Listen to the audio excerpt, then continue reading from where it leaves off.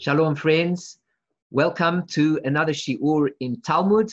We're studying Masechet Berachot, tractate Berachot, blessings, dealing with all of the laws that pertain to a Jew in his life related to reciting blessings on various occasions. I'm Eliyahu Shir from Chesed Ve'emet, broadcasting from the holy city of Yerushalayim. And you can find my site at www.lovingkindness.co. So we're studying from the Koren Talmud Bavli. For those who don't know, unfortunately, Rabbi Adin Steinsaltz, the author of this beautiful edition that we have in front of us, died just 2 days ago on Erev Shabbos. And so let us, everything that we're learning really over here that we see in front of us and all the previous shiurim and the shiurim to follow are really due to all the effort that he put into making this publication available to us. So let us do our learning today as an Aliyas Neshama for the soul of Adin ben Avraham Moshe. And of course, in any case, all of our learning is really for his merits. Let's remember always as we get involved in this learning that this is what counts in life. It's something to think about as we spend our hour involved in the study of Torah at this point in time. This is what is going to be presented in front of us when we leave this world. And Hashem is going to say, well, what did you do with your time? And we'll be able to say, here we were involved in the study of Torah. And automatically it triggers something and it brings us to a higher level in the worlds above. Really, we don't even have to say that we're doing this learning in memory and as an Aliyas Neshama for Rabbi Adin Steinsaltz, because automatically the fact that we are learning from his work automatically triggers off that it should be a merit towards him. And of course, as we do this learning ourselves, this is the trigger. Likewise, that when we leave this world, it will act as a merit to us. Better that we should spend this time involved in the study of the Holy Torah than that we should spend the time involved in frivolities and various things that are so extraneous that we don't really have to put the time in to wasting our time in those particular things. This is what really counts. And on the day of judgment, when we leave this world, these are the words that are going to come up in front of us. And we're going to be able to say that we studied the Torah of Hashem and we learned how to put it into practice. And all the people that assisted us, whether it was teachers, whether it was the books that they wrote, all of these people will have a share in the efforts of teaching this Torah and in learning this Torah and in bringing this Torah, which is kindness and goodness, into the world. So here we are on Masechet Berachot, tractate Berachot, and we're currently on Daf Yud Aleph, Amud Beis, that's 11b. And our previous shiur dealt with the idea of the mitzvah of the Keriat Shema, that we have to recite Berachot before we recite the Keriat Shema. And afterwards, of course, we recite Berachot as well. And what were the Berachot that we had to recite before we do the Keriat Shema? And there was a debate that was discussed. Well, let me open up the video and this channel for you and say to you, why don't you share with me in the comments what makes you excited by reciting the Keriat Shema? What do you get out of reciting the Berachot of the Keriat Shema? What does it do to you? This channel is supposed to be devoted to interaction. And I want to hear what excites you about the Torah that we're learning. How does it impress upon you? What difference does it make in your life when you listen to a shiur, when you read these words? And of course, the practicality of it, when you involve yourself in reciting the Keriat Shema. What do those brachot do for you? How do they help you to meditate on the words of the Keriat Shema? What difference does it make to you? And then we continued, of course, and we spoke about the blessing that we recite before studying Torah, that every single morning, before we engage in the study of Torah, we must recite a bracha. Now, last week, a question was asked as to how do we implement this idea that it says that if a person did not recite the bracha in the morning for the study of Torah, but he did recite the Keriat Shema, that the Keriat Shema acts as the bracha for the Torah study that he will do. And I forgot to actually mention over here that there is on the left-hand side over here under the halacha, there is a halacha that is brought down here, and I'm sorry that I forgot to read it. I'll read it right away, and then immediately we'll continue back from where we left off last week. So it says over here that he need not recite that blessing. If he recited the Shema, he need not recite that blessing, meaning he need not recite the blessing for the study of Torah, because the Shema that he says acts as the bracha itself. One who has recited the blessing and abounding love need not recite the blessing on the Torah, as he has already fulfilled his obligation. However, because the Jerusalem Talmud restricts the cases where this halakha applies, the halakhic conclusion is that one must learn Torah immediately after reciting the blessing and abounding love in order for it to serve as a blessing on the Torah. So there's a discussion that goes about over here that if we are going to use the blessing that precedes the Keriat Shema of Ahavas Olam or Ahavah Rabbah in place of the bracha of the studying of Torah, then how do we actually use it in practice? And the answer is that we must make certain that immediately after reciting this blessing, we should engage in the study of Torah, which means as a minimum that the moment we finish davening, we should not turn our minds away from the Torah study that we're about to do, because we have said a blessing, which is the blessing before Keriat Shema, which relates to the study of Torah, and immediately afterwards, we need to immediately start studying Torah. If after davening, immediately afterwards, and immediately afterwards, we forget to study Torah, then of course, we must recite the bracha on the study of Torah. And that's basically where we got to. The question was asked and presented last week, and I forgot to read that particular halakha. So when we got over here onto page 75 of the Koren Talmud Bavli, we see that Rava Amar, Rava said, Afle Talmud tzarich, even for the study of Talmud, one is required levarech, to make a blessing. We discussed that it could be that under certain circumstances, one might not have to recite the blessing on the Torah.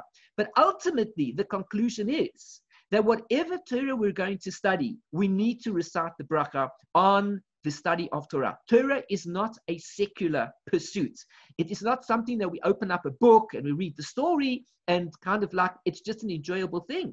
But rather, not only is it enjoyable, but it is a godly thing. And in order to show our connection to the godliness, we need to make the blessing on the Torah every single morning, no matter what Torah we come to study. Let us take a look over here on the side where we can see the halakha mentioned. For Bible, one needs to recite a blessing. Lemikra, tzarich levarech. One is obligated to recite the blessing on the Torah before engaging in the study of any form of Torah, i.e., Bible, Mishnah, Gemara, or Midrash. This is in accordance with the opinion of Rava, the last of the sages to comment on this issue. His ruling is based on a practical application of the halakha, which overrules a halakha that was merely cited but not implemented. Brought down over here, as you see, in the Rambam and in the Shulchan Aruch. The Amar Rav Chia bar Ashi, we continue in the Gemara now, back to our story. Rav Chia bar Ashi said, Zim nimtzagiin, hava ka'ameina kamei derav. It happened many times that I would stand up in front of Rav, litnuyei pirkin besifra devei Rav, in order to study our chapters of the Sifra in the house of Rav. Hava makdim, so he would proceed, v'kamasha yedei uvarech. He would go and wash his hands, and he would make the blessing, umas neilan pirkin, and then he would teach us the chapter that we're going to learn. Here we see a clear reference that before Rav would begin his teaching, he would go off and wash his hands in cleanliness, in ritual purity. These are important things altogether. When we study Torah, our hands should be clean, our body should be clean. And immediately afterwards, he would recite the bracha on the study of Torah. And then afterwards, he would teach the teachings that the students were coming to study. Asks the Gemara, my mevarech, what was the blessing that he would make? Omar Rav Yehuda, or let's say, what is the blessing that a person would make? Not necessarily what he made, but what is the blessing that we should make when we are studying Torah, before we study the Torah? Omar Rav Yehuda, Omar Shmuel. Rav Yehuda said that Shmuel said, Asher kedishanu b'mitzvah isav v'tzivanu la'asok b'divrei Torah. He says that the blessing is, blessed are you, God, King of the universe, etc., etc., that he has commanded us in his mitzvahs, and he has commanded us to occupy ourselves in the study of Torah. Basically, that is the blessing that we make. God has commanded us to occupy ourselves in the study, in the words of the Torah. Over here on the right, we see, we're not there yet. There's an additional note before we get there. And Rabbi Yochanan concludes the blessing in the following way. In other words, first make the blessing, and immediately after reciting the blessing, recite the following. Ha'arev na Hashem Elokeinu es divrei Torascha b'finu v'fiyosam beis Yisrael.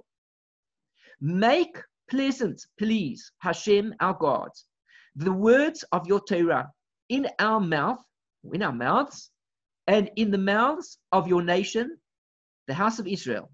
V'niya anachnu v'tze'etzaenu v'tze'etzaeamcha beis Yisrael.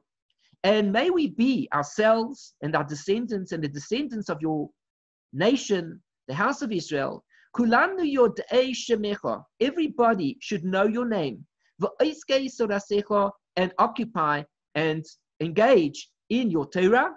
Baruch atah Hashem, blessed are you Hashem, hamelamed Torah la'amo Yisrael, who teaches the Torah to his nation Israel. This is the end part. After reciting the bracha, we ask for a special blessing in addition to sanctifying the moment. As we sanctify the moment of studying Torah, we ask Hashem as a request, please make the words of Torah sweet in our mouths, which means to say, many people will study Torah and they find it sometimes a little bit boring, a little bit slow. They feel they're not getting out of it what they really hope to get out of it. They felt it would be more exciting. There's something lacking. So we say to Hashem, before we study Torah, really all the Torah is sweet. But the problem is that sometimes we involve ourselves in a particular sugya, a section of Torah, and it doesn't sound as interesting as we thought it might. And sometimes we feel a bit distracted, a bit tired, and we don't want to involve ourselves in that Torah, at the moment at least. So we say to Hashem, please make it that the words of your Torah will be sweet in our mouths. That means to say, as we study the Torah, we get a geschmack out of it. We get a geschmack. It's tasty. It's something that I want to really involve myself in, and I enjoy this particular taste. Rav Hamnuna Omar, Rav Hamnuna said that one should recite afterwards, Asher b'chabane mikol ha'amim v'nasan lanu es Torah. So, people, of course, who get an aliyah to the Torah will recognize these words. Baruch atah Hashem nosein haTorah, that he has chosen us from amongst all the nations, and he has given to us his Torah. Blessed are you, Hashem, the giver of the Torah. This is also a very beautiful bracha. Omar Rav Hamnuna said, Zohi me'ula sheba brachot. This is the most beautiful, this is the most superior of all of the blessings. Hilchach, therefore, the Gemara concludes, Le'merinhu lechulu. You should say them all. Say that first bracha to occupy oneself in Torah. Say the special blessing that we ask Hashem, the prayer. Please Hashem, make your Torah sweet in our mouths, and in our mouths, the mouths of our children and our descendants, and so on and so forth, amongst all of the Jewish people. And then we say that you have chosen us. Asher b'chabane mikol ha'amim. You have chosen us amongst all the other nations. All the other nations don't have a Torah to learn from. We have a Torah. What can we learn in the Torah? We learn the history of the world from the time that Adam was born until Moshe took the Jewish people into Israel. We see a focus already on the Jewish people because that, after all, is what the Bible is intrinsically all about, is the story of the Jewish people coming into the land of Israel.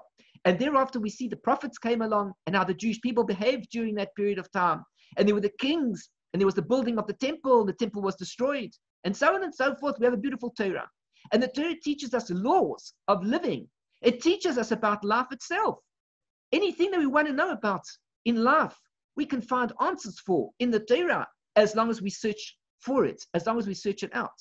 And we ask the right people and we ask the right questions, we'll find the answers that we need to continue our lives and to be inspired.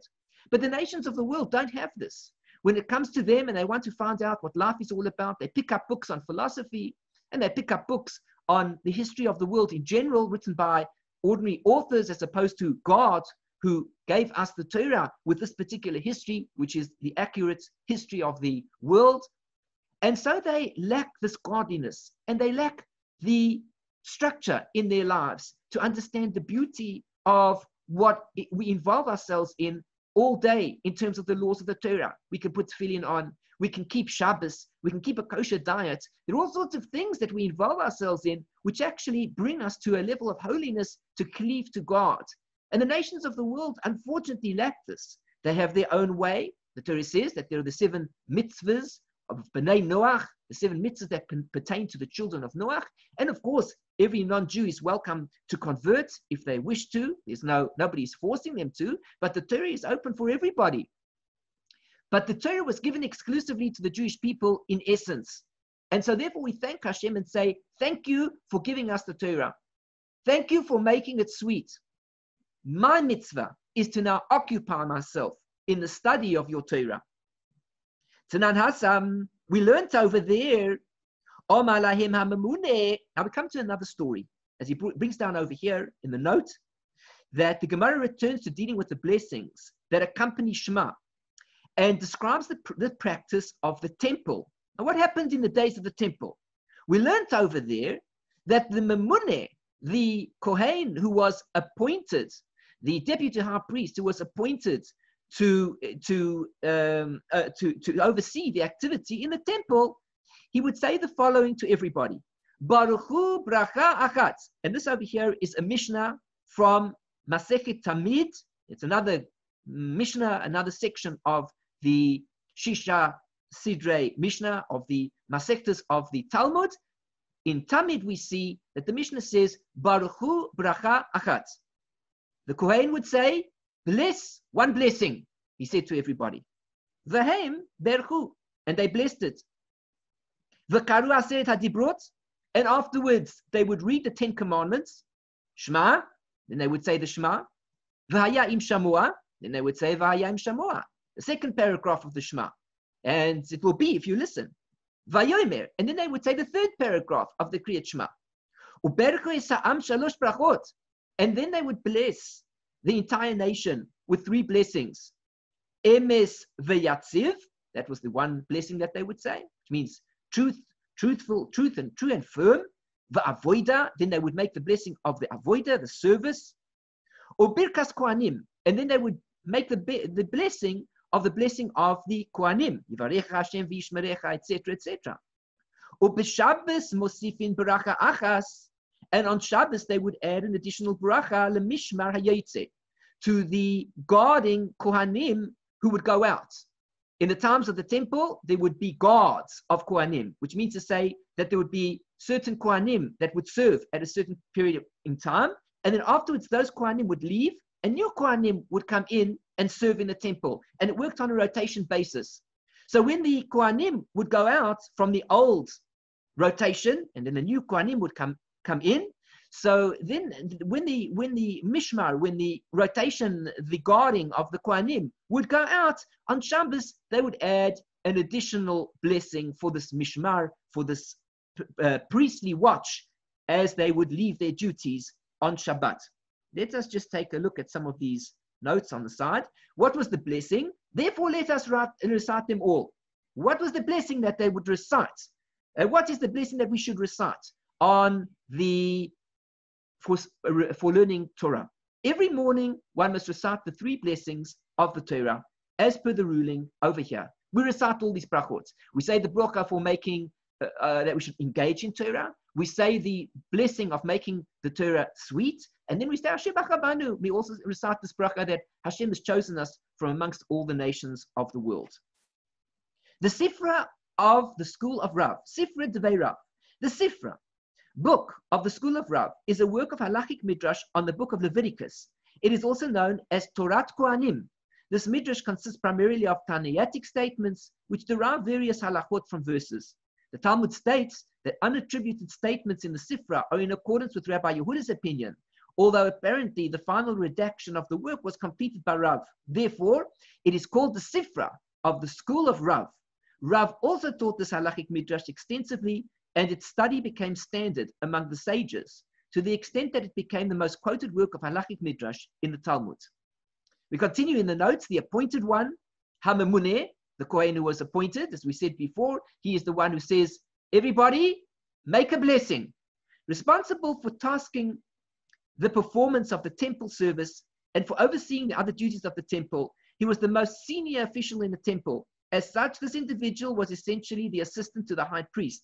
Although from a halachic perspective, he had no privileged status and was no different from any other priest. He was appointed primarily to serve as a substitute for the high priest. Whenever the high priest was unable to execute his duties due to illness or ritual impurity, this individual would replace him. As time went on, the responsibilities associated with the position grew, as the appointed one became responsible for tasking the performance of the temple service. The status of this position grew to be one of the most influential in the temple, second only to the high priest. So this was the Mamuneh, this was the appointed Kohein, and his duty at this point in time was to tell everybody, it's time to recite a bracha. And then afterwards, they would recite all these other things. They would recite the Keriat Shema, and they would recite the 10 Commandments, and they would recite all these other things as brought down in the Gemara. What does this mean that they recited the 10 Commandments? The Jerusalem Talmud, in its explanation of this Mishnah, explains that there is a relationship between the 10 Commandments and the recitation of Shema, as allusions to all 10 Commandments can be found in the verses of Shema. Those who wish to, one can see, if I'm not mistaken, Rav Hai Gaon, I think he mentions that he points out exactly which are the statements in the Shema which relate directly to the 10 Commandments. There's a direct correlation. And let's not be fooled either that the 10 Commandments themselves are in essence the summary and an abbreviated form of the entire Torah, the 613 mitzvot. So for example, if one takes the number 613 and we add 6 plus 1 plus 3, we get 10. And this corresponds to the 10 Commandments. Inside the 10 Commandments are hidden all 613 mitzvot. And of course, essentially, in the first 2 commandments are hidden also, in summary, all 613 mitzvot. Because the first commandment is a positive commandment. I am God who took you out of the land of Egypt, referring to the fact that we have a mitzvah to serve him positively. And the second commandment that says, you shall have no other gods before me, that refers to the fact of the negative commandments, because it's negative. You shall not have, negative. So we see over here that even in the first 2 commandments, the entire Torah is summarized within those commandments. And this is what the Shema is. So the Shema, in essence, contains within it the 10 commandments, and it's basically connected, directly correlating the Shema to the 10 commandments. My bracha achat, the Gemara asks the question, what is this blessing? The Kohein would come and he would say to everybody, recite a blessing. But at this point in time, the Gemara doesn't tell us what the blessing is. Of course, everybody's going to recite the Keriat Shema afterwards. And since they're going to recite the Keriat Shema afterwards, isn't this a hint to the possibility that the blessing that is recited is actually the blessing that precedes the Keriat Shema? And we learned that before we recite the Keriat Shema, we must recite 2 blessings. What is the one blessing? Ki ha de Rabbi Abba v'Rabbi Yosei bar Abba. This thing happened to Rabbi Abba and Rabbi Yosei, the son of Abba. Iklu lahu atra. It means they happened to come to a particular place. Ba'u minahu. Everybody came and they asked the rabbis, my bracha achat, could you please enlighten us and tell us what was the blessing that the Kohein would ask for everybody to recite? It just said, recite a blessing. So fine, what is the blessing? My bracha achat. In this particular town, when the rabbis came, the community approached them and said, rabbis, can you tell us what was the blessing that was recited? Lo have bidahu. But they didn't know. It wasn't in their hands.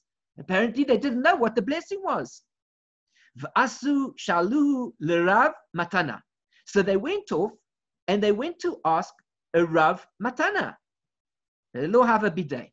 But he didn't have it in his hands, which means he didn't know the answer. He didn't know what blessing was recited. Asu shalu l'Rav Yehuda. So they came and they asked to Rav Yehuda. Omar lehu, Rav Yehuda said to them, Hachi Omar Shmuel. This is what Shmuel said. Ahavah Rabbah. It was Ahavah Rabbah. When the Kohein asked everybody to make the blessing before reciting the Keriat Shema, what was it that he asked them to bless? Ahavah Rabbah. Now, we know that before we recite the Keriat Shema, there are in fact two blessings that we recite. The first is Yotzer Ohr Uvorei Choshek, as we learned in the previous lesson. And the second blessing is Ahavah Rabbah or Ahavas Olam, depending on what the Nusach is, depending on what the version of the text is. So according to Shmuel, according to Rav Yehuda, he says that Shmuel said that the blessing is Ahavah Rabbah. That is the blessing that they used to make. V'omar Rabbi Zerika, Omar Rabbi Ami, Omar Rabbi Shimon ben Lakish. And Rabbi Zerika said that Rabbi Ami said that Rabbi Shimon ben Lakish, Reish Lakish, said Yotzer Ohr. The blessing that they would recite was Yotzer Ohr. Yotzer Ohr deals with the fact that God is forming the light. Ahavah Rabbah deals with the love that Hashem has towards the Jewish people towards Hashem, the study of Torah, love, expression. But the first blessing deals with the actual day. As the light breaks into the day, Yotzer Ohr Uvorei Choshek. He forms the light and he creates darkness. So according to Rabbi Zrika, who said that Rabbi Ami said, who said that Rabbi Shimon ben Lakish said, the bracha was in fact Yotzer Ohr, not Ahavah Rabbah. Ki azar Rav Yitzchak, the story taking place. The Gemara is telling us a story. We're understanding the halakha ultimately from the story that took place amongst these various rabbis. Ki azar Rav Yitzchak bar Yosef Amar, when Rav Yitzchak, the son of Yosef, came, which means to say that he came from Eretz Israel, and he came to Bavel. Whenever the Gemara says when so-and-so came, it means that he arrived from Eretz Israel to Bavel, the place where the Gemara was ultimately written down. So when he came, Amar, he said, Ha, the Rabbi Zrika, this teaching that you heard about here of Rabbi Zrika, who said that Rabbi Ami said, who said that Rabbi Shimon ben Lakish said, Love the Perush Itmar. It was not said explicitly, Ela, but rather, Miklala Itmar. It was said as an inference, meaning there are two ways of understanding something. Either we know the tradition, and that's what it is, but if we don't know the tradition, we might be able to infer what the halakha can be through logic. If we can think about something logically, then we can also understand what it should be, even if we don't know explicitly what it should be. But logically, we can work out what it should be. So according to Rav Yitzchak, the son of Rav Yosef, he says that this teaching of Rabbi Zrika was not said explicitly that actually this is correct, it was Yotzer Ohr, but rather he inferred it, he deduced it out. The Omar Rabbi Zrika, that Rabbi Zrika said, Omar Rabbi Ami, that Rabbi Ami said, Omar Rabbi Shimon ben Lakish, that Rabbi Shimon ben Lakish said, Zot omeret, this means, Berachot, ein ma'akvot zo et zo, that the brachas do not hold back one from the other. What does it mean exactly that the brachas do not hold back one from the other? One bracha does not prevent the opportunity of the other bracha from being said. And that's what he wants to come to teach us. That if a person, for example, only recited one blessing and he didn't recite the other blessing, he still fulfilled his obligation. For example, if one is doing a combination, like a combination lock, and one has three numbers that one has to get in order to open up the lock. If one doesn't get all three numbers correct, the lock will not open. But sometimes it can be that the lock only requires two numbers to be correct, and the other number is irrelevant for the purpose of the lock. Or it could even be that one lock is sufficient, one number is sufficient on the lock, and it unlocks it, and the other two numbers are not really necessary. Here he's coming to teach us that if a person only recited one blessing, it is sufficient, and it doesn't hold back the mitzvah of the Keriat Shema from fulfilling the obligation of the Keriat Shema. Just because a person only recited one blessing does not mean that he has lost out on the mitzvah of Keriat Shema, and he may recite the blessing of the other blessing at another stage. It is irrelevant at what point in time. The point is you don't need both blessings in order to recite the Keriat Shema and to fulfill the obligation. Here we just read in the notes, this means that if only one of the blessings was recited, the obligation to recite that blessing was fulfilled, as the two blessings are not mutually dependent. Amarat bishlama, if you want to say all is well and good, Yotzer Ohr havu omri, that actually the blessing that they recited was Yotzer Ohr, in accordance with what Rabbi Zrika said over here, and Rabbi Ami said, that Rabbi Shimon ben Lakish said. Hainu, if you say that this is the case, Yotzer Ohr havu omri, that's what they said. Hainu de brachos ein akvos zo etzo. We can see that the blessings do not hold each other back. One blessing does not prevent the other blessing from being recited. The law ka amri Ahavah Rabbah, because they did not recite Ahavah Rabbah. What is this? What's going on here? Let's take a look over here in the notes. The conclusion was drawn for Rabbi Shimon ben Lakish's statement that he held that the single blessing recited was who creates light. The considerations that led the sages to that conclusion were, granted, if you say that they would recite who creates light, then the conclusion of Reish Lakish, that failure to recite one of the blessings recited before Shema does not prevent one from reciting the other, is understandable, as they recited who creates light and did not recite an abounding love, and they nonetheless fulfilled their obligation. We move on to Daf Yud Beis, Amud Aleph. This is page 12, side A. Ella, however, amrat, if you want to say, that would work out nicely. But if you want to say Ahavah Rabbah havu omri, that they would actually recite the Ahavah Rabbah prayer, my brachos ein akvos zo etzo. What does it mean? How do we understand it? That one brocha will not prevent the other brocha. Dilma, perhaps, haidelu amri Yotzer Ohr, you couldn't use this as a logical argument. Because perhaps it was that the reason that they didn't recite Yotzer Ohr had nothing to do with the concept of one brocha preventing another brocha, but rather, mishum delo metazman, because the time had not yet come for Yotzer Ohr, for the fact that God forms the light. Meaning what? It means to say that the Kohein were appointed to tell everybody to recite the bracha was doing so before the sun had risen. And since he was doing this before the sun had risen, and he said, recite a bracha, they could not recite Yotzer Ohr yet, because the sun had not yet risen. So therefore, what was the bracha that should be recited? Ahavah Rabbah, and not Yotzer Ohr. But if we want to learn out the concept that one bracha does not hold back another bracha, we would never be able to learn the concept from this particular episode. Because the reason that the Ahavah Rabbah was recited was not to teach us that one bracha can prevent another bracha, or it doesn't prevent the other bracha, but rather it's that they had to do it because the sun had not yet risen. And when the time came for them to do the Yotzer Ohr, which means the sun had risen, Havu Omri, they would say it. And therefore we can't learn out in our previous teaching, as we said, that the brachas do not prevent one from the other. Because under these circumstances, a person might say, well, if he said Ahavah Rabbah, maybe he can't recite Yotzer Ohr. But if he said Yotzer Ohr, he for sure can recite Ahavah Rabbah, because Yotzer Ohr, and he said it especially at the time when it was still early, for sure he could have said Ahavah Rabbah, but he didn't say it. So therefore, for sure, one blessing does not prevent another. The imiklala, and if we learn it based on an inference, what does it mean? What of it?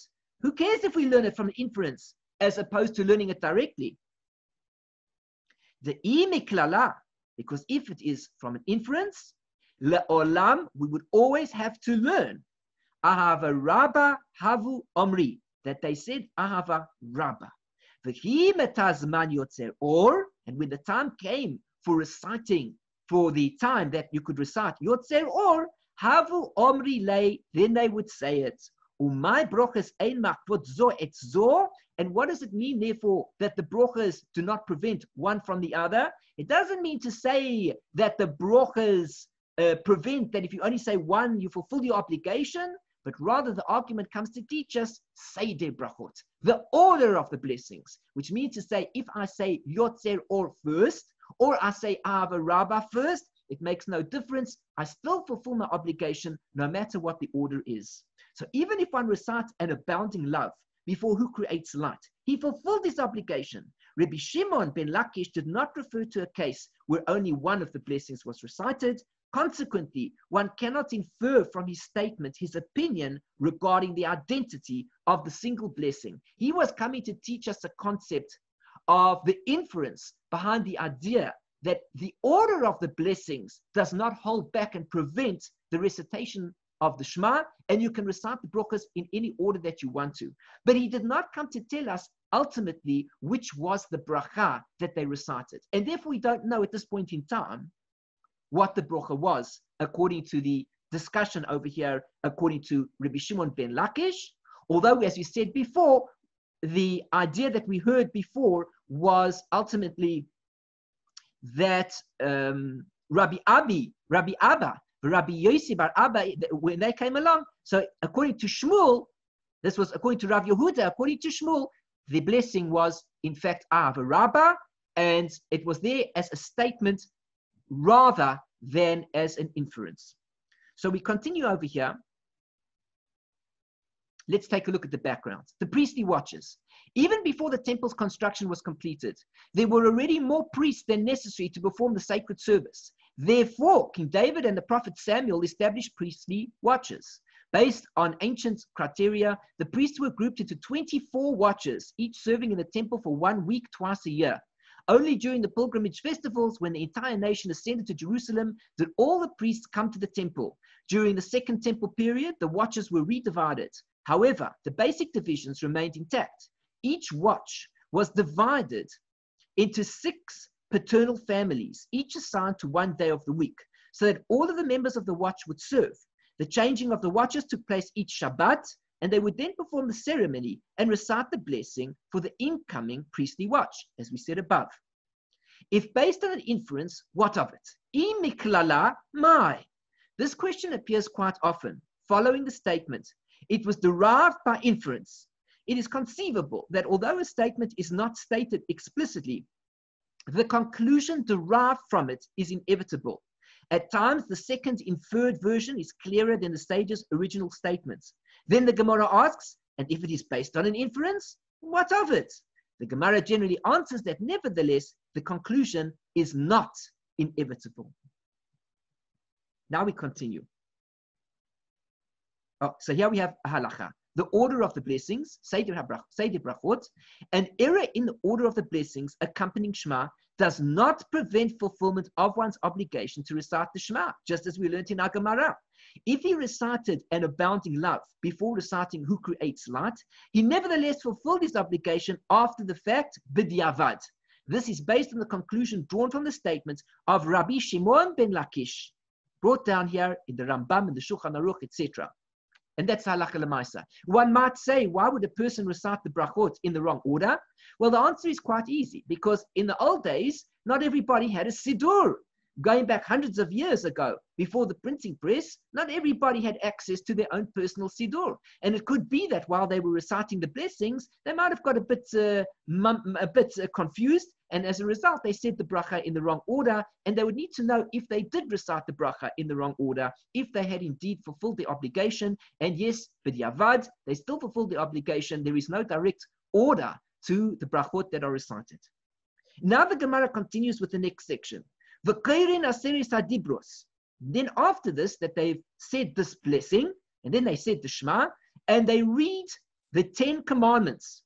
Shema, they say the Shema, sorry, the order is first the aserit hadibrot, then they say Shema, v'haya im shamua, v'yomer. Now this is the order of all the prayers that they're reciting.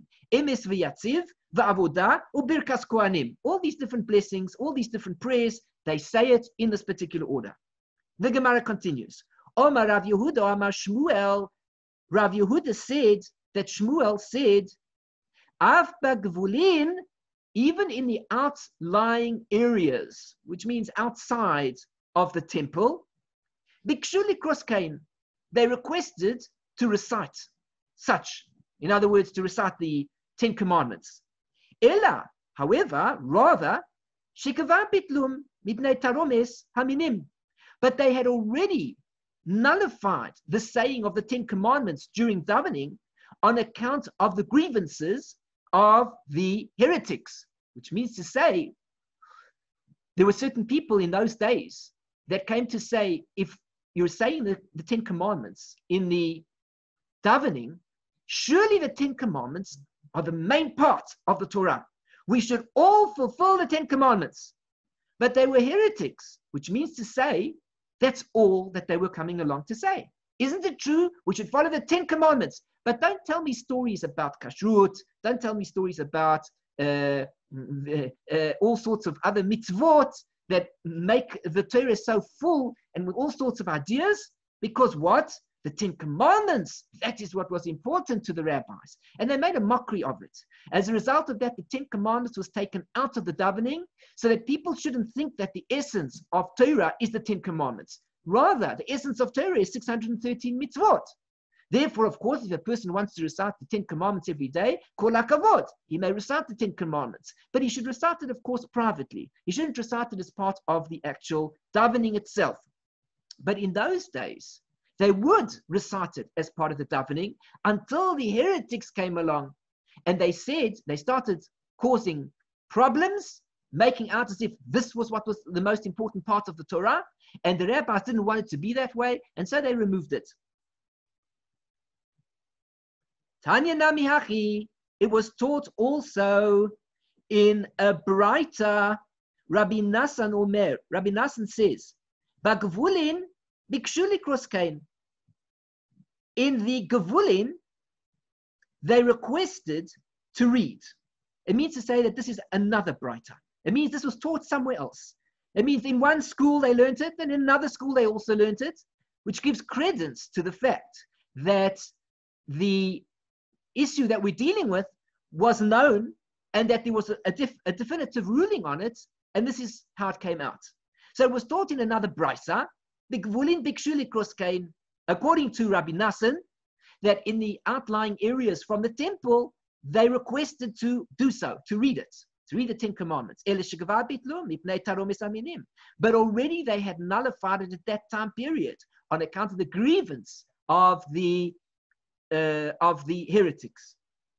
Rabba bar Chana sevar lemikbeinu besura. Now Rabba, the son of Chana, he held to institute it in Surah, where he was, obviously.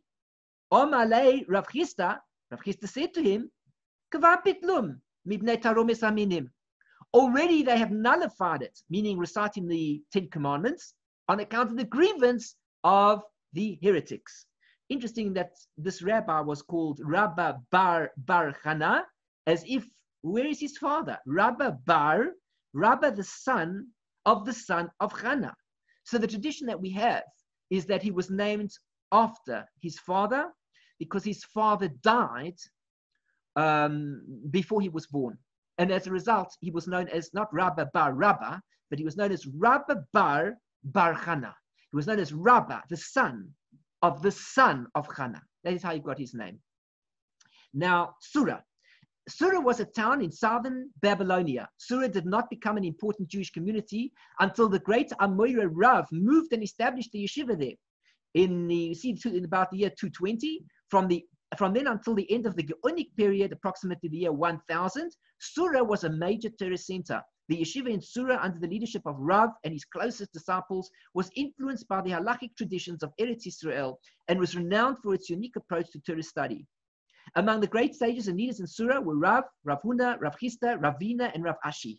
The Babylonian Talmud was for the most part redacted in Surah. There was another city with the same name. In order to distinguish between them, the other city was called Surah on the Euphrates.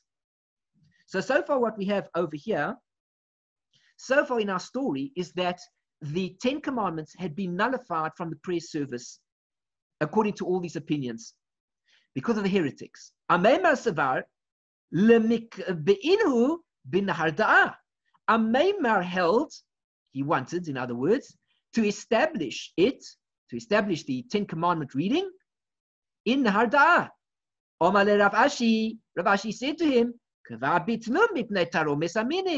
already they nullified them, meaning to say the 10 Commandments on account of the grievance of the heretics.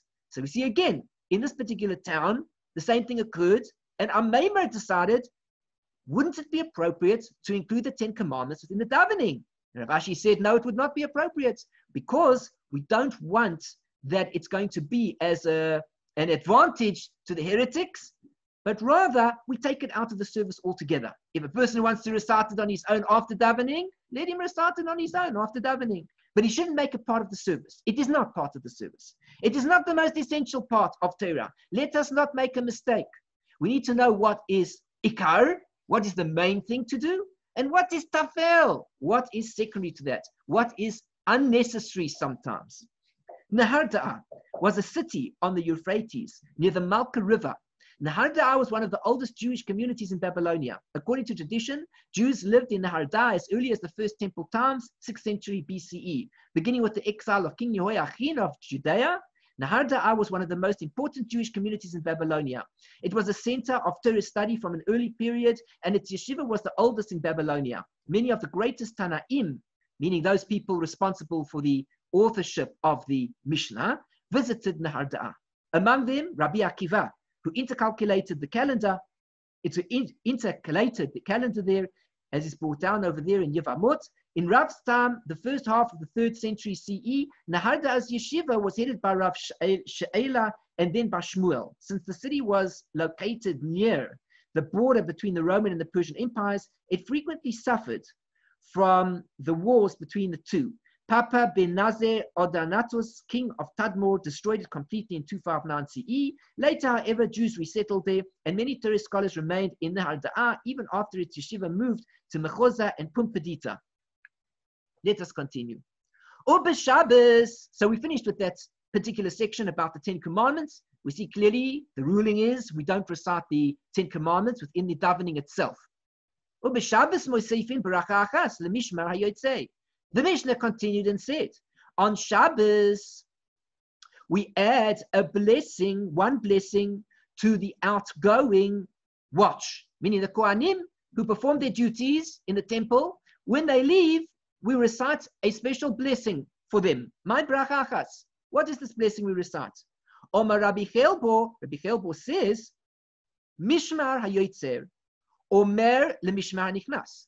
Comes out that the Mishmar, the guards, the watching, the service, people involved in the service, who are leaving, say to the people who are coming in, Mi sheshikein et shmo babai sazeh, the one whose name has dwelt in this house, meaning the temple, hu yashkin beinechem, may he dwell amongst you, Ahavah, with love, v'achva, and brotherhood, v'shalom, and peace, v'reus, and camaraderie, and friendship. That is the blessing that they would give. Something very fascinating when we learn the Gemara and all these different teachings.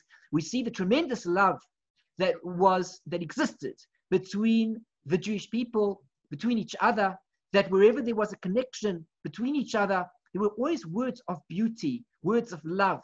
These are things we need to learn for ourselves, take it into our own hearts, that when we're interacting with a fellow Jew, what we're seeking for this particular Jew is the good for him. We want there to be goodness for them. We want there to be goodness for ourselves. We want Hashem to bless us. We want Hashem to bless them equally. Because Hashem blesses me, does not detract at all from the possibility that he can bless you too. Not only that, he is so infinite that even if he blesses me with a huge amount of wealth, he can bless you with even more wealth.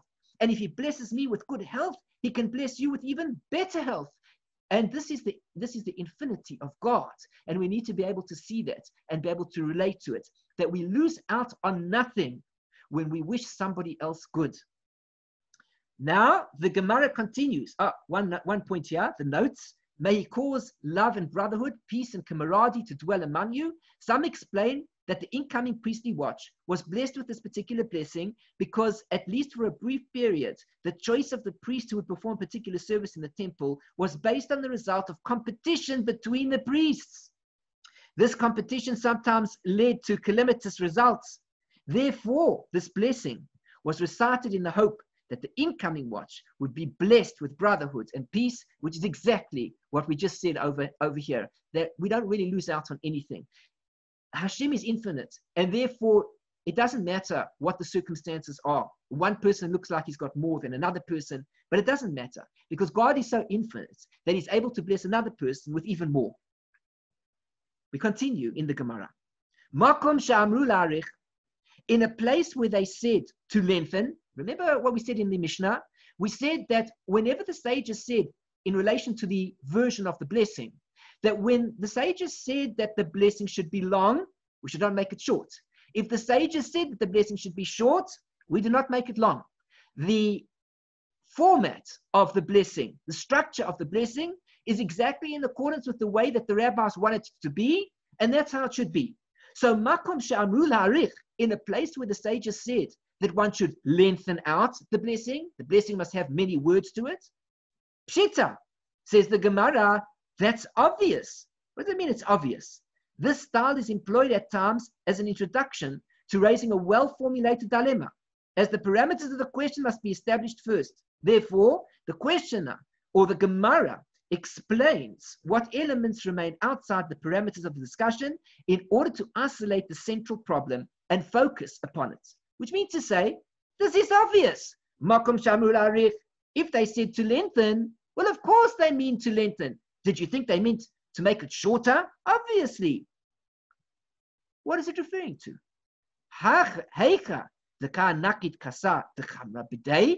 The Gemara continues with another scenario. This is what happens. Where it occurred, where a person holding a cup of wine in his hand, the kasavar, the shikrahu, and he thought that it was beer. What's the problem here? A person's about to make a blessing on some liquids that he holds in his hand, in a cup. And he says to himself, I'm about to make a blessing on this beer. But unfortunately, or fortunately, whichever way you look at it, he is holding wine. The blessing on wine is borei priya gofin. The blessing on beer is she'akol niya bidvaro. Now, if a person makes she'akol niya bidvaro on wine, which is the general blessing that one can recite on anything, really, one could even recite it on bread if one wanted to. Not that one should, but just assume that a person was just learning the halachot of Berachot, and he didn't know what to do with himself. He hasn't learned all the halachot, and he says immediately he wants to recite a blessing on this bread. He could even recite she'akol on the bread in front of him. Of course, we don't do this practically. It's easy enough to learn that the bracha is hamotzi lechem min haaretz, but let's assume a person did do it. He fulfilled his obligation, at least b'diavad. A person's holding wine. He's going to make she'akol on the wine. Good for him. It's not the ideal blessing, but he still fulfilled his obligation. What about if he's holding in his hand wine? What about if he's holding beer and he thinks it's wine and he's going to make the blessing of wine and it's actually beer? Well, not only didn't he fulfill his obligation because he recited borei priya eitz, borei priya gofin on the beer, which is incorrect, but he made a bracha levatala. He made a bracha in vain. So the Gemara is discussing the issue. Where it happened, a person was holding a cup of wine in his hand, the kasava the shikrahu, and he thought he was holding beer. If he thought he was holding beer, which bracha is he going to make? She'akol. Upetach, and he starts the bracha. Baruch atah Hashem Elokeinu melech haolam umevarecha da'ata de shikra. And he has in mind that he's going to be blessing on the beer. He's going to say, She'akol niya bidvaro. He's about to say it. But just before he says, She'akol niya bidvaro, he remembered, hey, this is not beer, this is wine. The siyem, the dechamra. And he concludes it on the wine. So he goes, Baruch atah Hashem Elokeinu melech haolam. He's thinking about the beer, he's thinking about the she'akol. He looks in front of him, oi, it's wine. So he concludes, borei pri hagofin. Says the Gemara, Yatza. He fulfilled his obligation. Well, why would I think that he didn't fulfill it? The inami, because if also Im amar she'akol niya bidvaro. If he had made the blessing from all things exist in accordance with God's will, she'akol niya bidvaro, yatsa.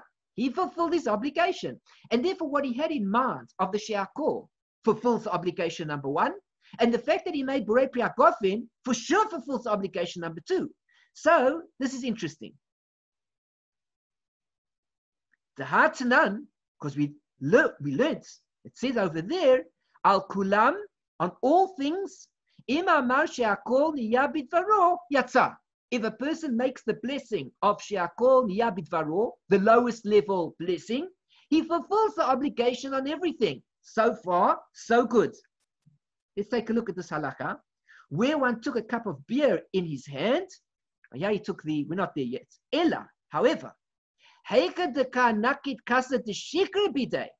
about the case of a person who took into his hand a cup of beer? The kasava de chamrahu, and he thought to himself that he was holding wine. So he goes, Baruch atah Hashem Elokeinu melech haolam, and he's thinking to himself he's going to end the bracha of borei pri hagofin because he thinks he's holding the wine, but actually he's holding the beer, which is she'akol. And he looks into the cup and he realizes all of a sudden that it's beer. Pesach ubarech adaita de chamra. He opens up and he blesses, having in mind on the wine. V'sayem b'deshichra. And then he concluded with the beer, which means in his mind, he's thinking, Baruch atah Hashem. He says God's name. Elokeinu melech haolam. Once you say God's name, already you must have in mind what you're saying God's name for. One should never recite a bracha, Baruch atah Hashem Elokeinu melech haolam, and then look around the room as if to say, what blessing should I recite now? Or worse, go and ask somebody at that moment in time, is this borei pri ha'etz? Is this borei pri ha'adamah? Is it she'akol? I don't know what to do here. Rather, when a person holds the item in his hand, he already thinks the blessing that he's going to recite. And when he says God's name, he has in mind clearly what the blessing applies to. So is the halakha. So now this fellow, he made a bit of a mistake. What did he do? He was holding the beer in his hand. But when he said God's name as he was reciting the blessing, he had in mind to conclude the blessing with borei pri hagofin, on the wine. But now, he concluded it after all on the beer. He said she'akol, which means in his mind, he contemplated borei pri hagofin, but practically when he said the words, he said she'akol niya bidvaro. Isn't the word itself sufficient? What do we care what he thought in his mind? The Gemara asks, what is the halakha? Take a look here at the halakha. Where one took a cup of beer in his hand, the case of one who mistakenly began to recite a blessing with the intention of reciting an incorrect blessing, as in the case of one who began to recite the blessing over wine on beer, is not resolved in the Gemara. Therefore, as per the rule in the other cases of uncertainty with regard to blessing, the halakha and common practice is to be lenient. Why? Because we have a concept that safek d'Rabbanan lehakel, or safek brachas lehakel. When we are in doubt with regards to rabbinical enactments, rabbinical prescriptions, rabbinical laws, one of them being brachot, all the laws of brachot are rabbinical in nature. The only bracha, there are only two brachot, which are Torah related, and that is the bracha of benching after one eats bread. That is a bracha which is for sure from the Torah. You shall eat and be satisfied and bless Hashem. That refers to the blessing after eating bread. And the second blessing, which we've just learnt about in this shiur and the previous lesson, is the blessing on the Torah. The blessing that we recite on learning Torah is actually a biblical blessing and must be recited. And therefore, if one is in doubt, did one recite it or not, one must recite it again. However, all the other blessings that we speak about, we follow the law to be lenient. Wherever there's a rabbinical prescription and we're not sure, did we do right or did we do wrong?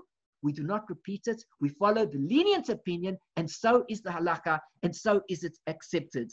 So we see over here that we're lenient, and therefore he is not required to recite another blessing. Well, in any case, this particular fellow recited Shea Kol, and it certainly is the correct bracha when it came out of his mouth. Although in his head, he didn't have the correct bracha in mind, which in itself is a problem. And it's a question. He should have had the correct bracha in mind. There are divergent opinions among the decisors of halakha. However, as the Kohanim had in their possession a variant reading of the Gemara, leading them to a different conclusion and a different ruling. So that is basically concluding that section of what happened over here. And because we're in doubt about the whole story, we don't know what to say about it, and therefore we follow the lenient opinion. So the Gemara asks the question and says, Batar ikar bracha azlinan? Do we follow after the beginning of the bracha? Baruch atah Hashem, Elokeinu melech haolam. I'm thinking about wine, but there's beer. Do we follow the beginning? Or batar chatima azlinan? Or is it after the conclusion that we go? Which means, but he recited Shea Kol. Who cares what goes on in his head? Do we follow the beginning of the blessing? Or do we follow the end of the blessing? So now we finished the section where we were discussing the blessing that was recited on the wine, on the beer. And we see that the Gemara did not come to a conclusion. At this point in time, the Gemara is now going to go to our next section. As we see, there was no answer to it. So the Gemara goes to the next section immediately, and we just follow the lenient opinion. So is the halakha. Thanks for joining me. We've reached the end of the shiur. We've ended at a good place. So let's conclude the shiur. Thanks for joining me. I'm Eliyahu Sher from Chesed Ve'emet, broadcasting from the holy city of Yerushalayim. You can find my site on www.lovingkindness.co. And I ask you, please, if you've enjoyed this shiur and got something out of it from the beginning of the shiur, the end of the shiur, it doesn't make a difference. Please like my video. Please make a positive comment and share my video with friends and family. And don't forget to subscribe to my channel. Subscribe. And also to click on the bell button to be notified of future shiurim. Don't forget, this is an interactive class. And even if we're not interacting over here, please interact on the YouTube channel. Let me know your thoughts and comments. Tell me what you love about blessing on the Torah. Tell me what you love about studying the Torah. Do you love studying Torah? What are you getting out of it? What motivates you? What are you enjoying about it? Do you make blessings on food? What does that do to you? Is it important to? What do you get out of it? What have you learned from the shiur? Share something in the shiur and let's all grow together. I'm happy to comment back, send in your questions, or of course, if you're shy and you don't want to send a question onto the YouTube, please send a question directly through my website and I would still be happy to answer you and get involved in a discussion. If you'd like to learn more Torah, please send me an email. You can join us live as we're doing over here with other people in the shiur. And of course, if you want to learn one-on-one with me privately, there are a number of areas that I'm involved in teaching. Come and see what I'm involved in and join me for a shiur of your choice in a book of your choice. Thanks so much for joining me. I wish you everything of the best and I look forward to another shiur in the near future. Take care. Shalom, shalom. Bye-bye.